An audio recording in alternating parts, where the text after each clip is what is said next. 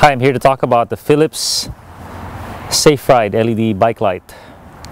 Philips is a company from Germany that's famous for car lighting, and they felt that they had something to offer the bike consumer market. In Germany and in Europe, bike commuting is huge. So that's the target they wanted to hit, and primarily this is a commuter bike light. So in this package is a charger and one of these. So this is what they have, all machined aluminum housing. Inside is 4 AA batteries that they supply. The 4 batteries, AA's, can be charged by USB. And that's the key now with all these lights, is USB charging. And the reason is you don't have to look for your charger for this light. Any USB port in your computer, in your car, your iPhone charger, they'll all work with these lights. And little bike mount here. It swivels left to right, convenient.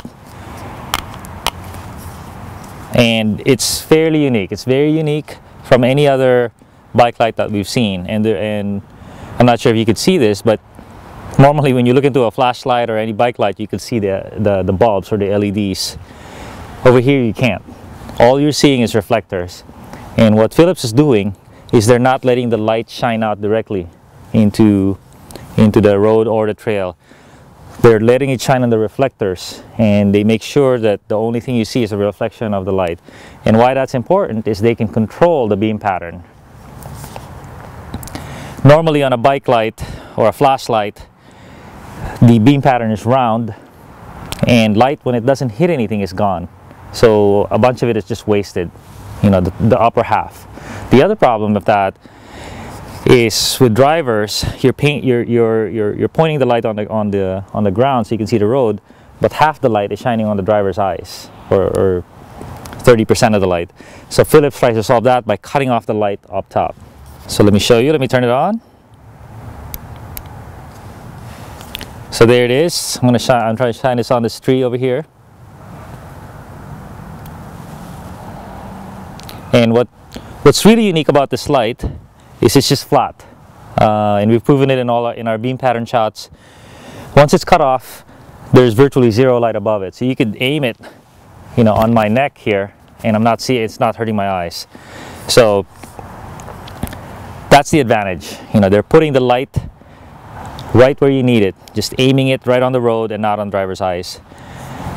So there it is. The couple issues with it.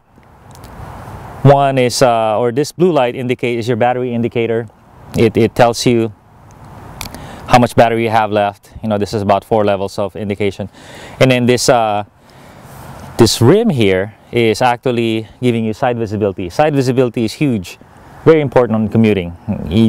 Because normally if this was dark, a car coming this way can't even see your light. Your light is shining that way. So this gives a little bit of side visibility. Some folks have said this is too bright, and this is too bright, it's distracting. I don't think so. I think it's just fairly subtle, as you can see. And we've used it commuting. We've actually used it mountain biking too. And Philips was concerned. He goes, "Oh, you don't want to use it mountain biking because if there's a low-hanging branch, you won't see it." And I said, "Guys, have you heard of helmet lights?" And they go, "Oh, you ride with that?" I go, "Yeah, all the time. I ride with a bar light and a helmet light." So if you have a helmet light, you can actually complement this light quite well. There you go. It's a super exciting product in the commuting, little bit of mountain biking area. It's $200.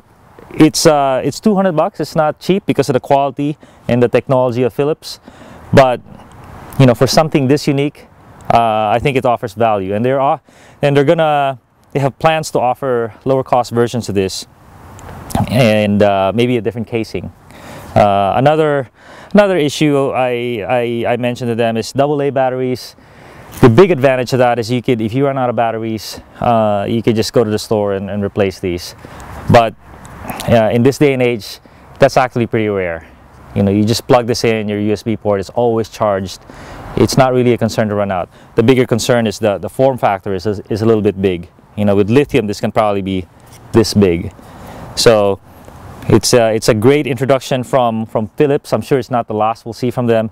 This one is available in e-bike version, where it can take a power from any electric bike battery from 6 volts to 36 volts. And it also comes in a dynamo version, a generator version, where you just plug it into your hub front hub contacts, and you got a light that's gonna be keep going on you. And even if you stop, I believe there's a 3-minute or 5-minute window or charge where it keeps it on. So there you go, Philips SafeRide. Thank you.